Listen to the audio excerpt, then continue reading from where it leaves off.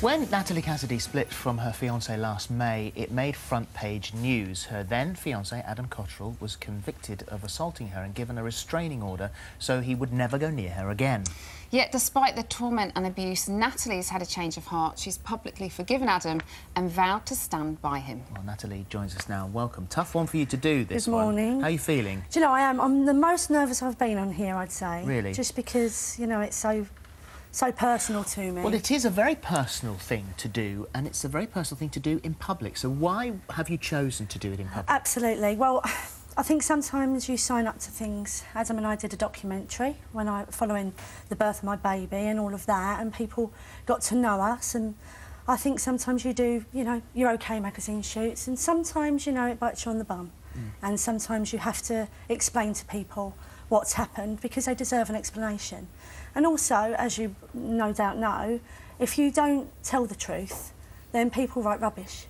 Yeah. So I'm here really to talk about it for the last time.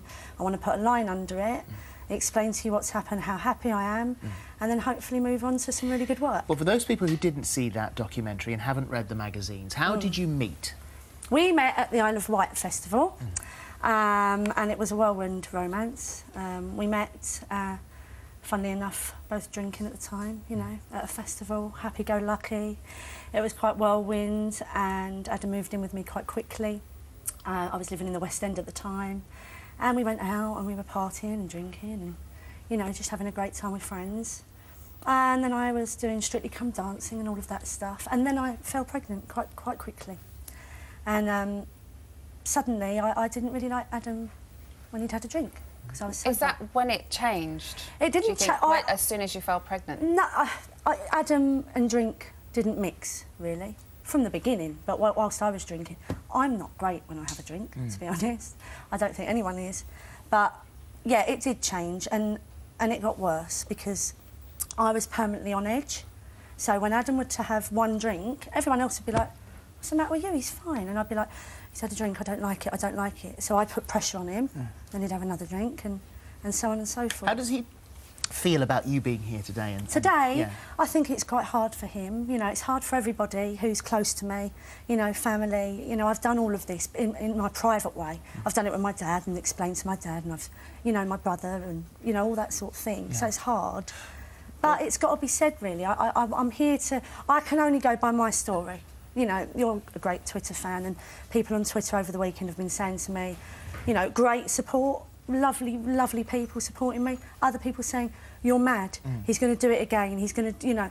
Well, you said there are many people who have partners who they don't really like quite as much when they've had a drink. Absolutely. But there is a line that gets crossed when it becomes an abuse of some sort, whether it is mental or physical abuse.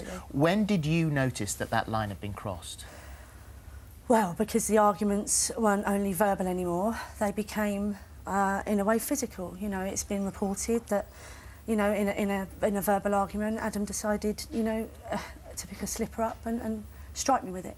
It's not, you know, you cannot condone that behaviour. The biggest thing for me is that I'm a very strong person.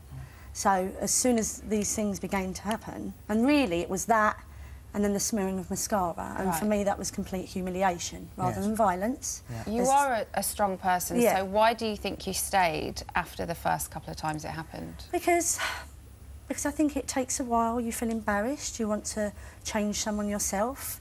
You think, oh, it'll be all right, we'll sort this out. You don't want to tell your family members how you feel straight away.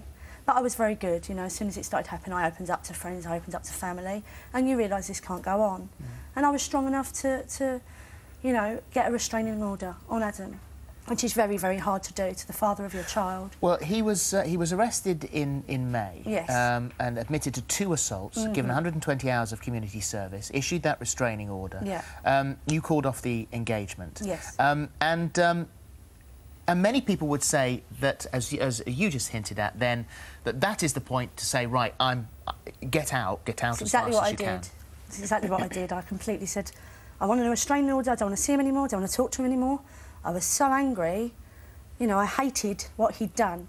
I always said I hated him, but I didn't really hate him. But you make yourself believe. Yeah. You know, don't want to love that kind of person makes anymore. it easier for... It's easier, you know. For you. I think it's the same as anything. You don't see that thing, or you don't talk to that person. It makes it easier to forget.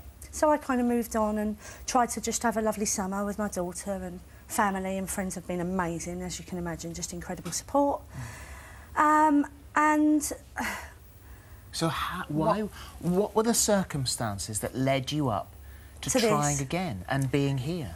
It's quite unbelievable, really, because Adam was seeing Eliza, not through me. Your daughter? Our daughter. Yeah. And that was going very well. And I decided, you know, I think I'm going to drop the restraining order because it's easier for us to be in touch, to talk, and all of that. And it was going very well, completely amicable. And I realised that I loved him and I missed him and all of that kind of thing. And then something awful happened, and Adam was absolutely fine on a Friday, and on Saturday he disappeared. And not that he was living with me, but, you know, we'd seen each other through Eliza, and he disappeared. And I sat, and I'm sure there'll be a lot of women know what I'm talking about, sat and thought, OK, 12 hours go by, phone switched off, where is he? What's he doing? He's drunk, obviously. I think that's the thing as well, isn't it? When you're in a relationship or have had a relationship with somebody that drinks, it's the constant worry about when they disappear, what has happened. Even if they go out the door, you're thinking, what time are they going to come back? Well, he was found some 36 hours later, wasn't it, in a garden. He'd been drunk in an old lady's garden and caused some damage. And, awful. And so that is, once again, you know, someone who has been... And you say he was getting... The relationship with your daughter was terrific. And then that is a relapse, a frightening relapse. It shows that it's still relapse. There. I must say, before that, he was doing the I'm not going to drink on his own. He'd not gone to any programme or he'd not got any help, and he thought he could do it on his own. And he can't do it on his own. And after that incident, he phoned me, and I actually think he thought I was going to say, what are you ringing me for? Finished. Goodbye. Not having it. But something turned in my brain, and I thought, actually, he's not a horrible person. He's not well. He's not well, actually. So you sought help? And he got some help, and I was there as a friend, and we just became stronger and stronger, and I thought, you know what, that we can beat this together. And the things that happened to me, the violence and the mental stuff that happened last year, although terrible, I was never beaten up black and blue. They were terrible things. You were hit with a slipper. Oh, absolutely. That's what I'm saying. I'd never condone it, and it's awful. Yeah. However, the biggest thing for me was the alcohol and the complete panic and being on edge and wondering when Adam was going to get moody after one drink or do whatever.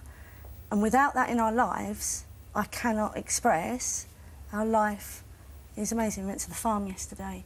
And is he a totally different person? He's a totally different person because the programme he is doing, it's not only about alcohol, you know, it's about alcoholics. He's, you know, he says he's an alcoholic now.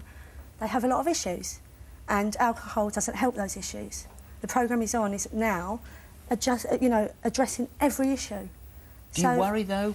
And I don't want to be negative here, because you're in a very positive place. No, absolutely.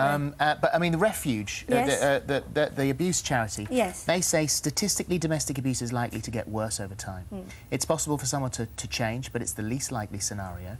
Abuse can take many forms: emotional, sexual, financial. There's no such thing as low-risk domestic violence, all of the things we know.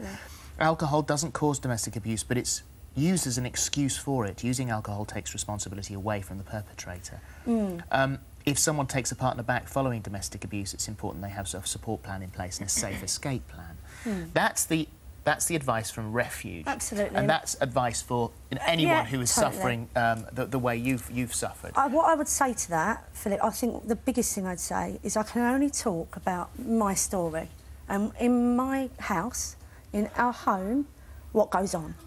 And when it was to do with drinking, you know, it was. And now I wouldn't be here today. It's going to take a long time. I don't really want to be sitting here talking about it, really. Sure, of course. I really don't. It's not really... But what you say is that you want to look back in 10 or 15 years' time and say to Eliza... I'd like to say... This is what we did. This is what we've done. This, you know, and it's every day. It's very hard because you always want to look 10, 5 years down the line, but we're taking it every day. Do you think you'll always be cautious and have a defence mechanism in place for if anything were to happen again? Of course, but I think if I was thinking now, of what was going to happen, and then I wouldn't be doing what I was doing. But you must be thinking, this is your last chance. Yeah. Or we'll get through. If you relapse, we'll try again. Yeah, What's your breaking point? I've got to be honest. I was thinking about this yesterday because I knew it might come up. And really, if I'm honest, I think if the violence, if anything violent were to happen again, it would absolutely be it, because you know you can't keep saying, oh well, you know, someone's not well. Oh yeah, you can't do that. If Adam were to go out and have a drink again, I would have to address it. I could turn around and say, I can't cope with this anymore. Goodbye. Or I could say, all right, you've had a relapse, let's start again. But I haven't got a crystal ball. I don't know what's going to happen. But I know 100% that if it carries on and if Adam continues to do what he's doing, I really do believe that we're going to be really happy. And it's as they say, you have to take one day at a time. One day at a time, all the time. Well, I wish you, all three of you, the best of luck, and hope that, as you say, you know, this is just by your perseverance and getting help and speaking to the right people and addressing it, and him addressing it, that those are all the things that are in place for the foundation to make it better. It is. I hope so. Thank you. Thanks. No, I had to come on and draw a line under it because I want to get on and, you know, do all the exciting stuff. It's done. Yeah. It's all over. Thank you. Thank you. Thank you. If you've been affected by anything that we have just been talking about, see the website itv.com/thismorning for details of helplines. And now it's over to Colleen in the hub.